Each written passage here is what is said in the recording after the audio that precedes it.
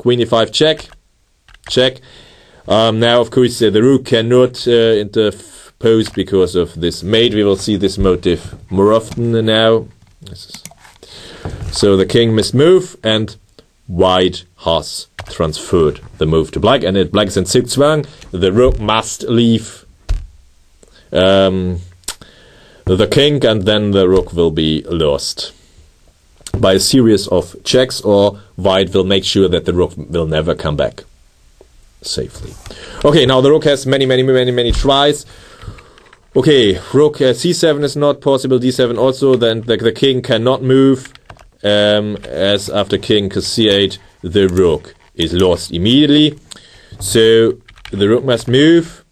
Yeah, rook e7 loses. Yeah, queen d8 check or queen b4 check.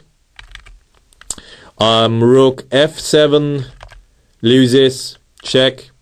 Okay, king here, then again always the same mode. If the rook cannot go to a7 again, it's always the same old story.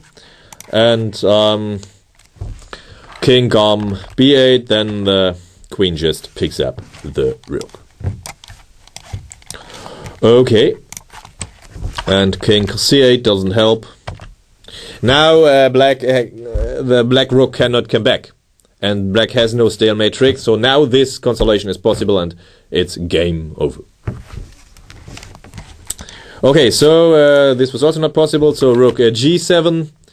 Rook g7 loses, of course, immediately. So rook h7 is the last move on the 7th rank, then check. Yeah, check, and the rook cannot go to a7 due to queen h8 mate, of course. And otherwise the rook is just lost. Okay, so on the 7th rank there are no moves. And on the b file, okay, on the b file, b3 would be the first move.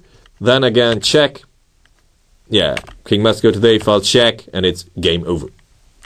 Check, rook must go to b8, and now the same motive mirrored.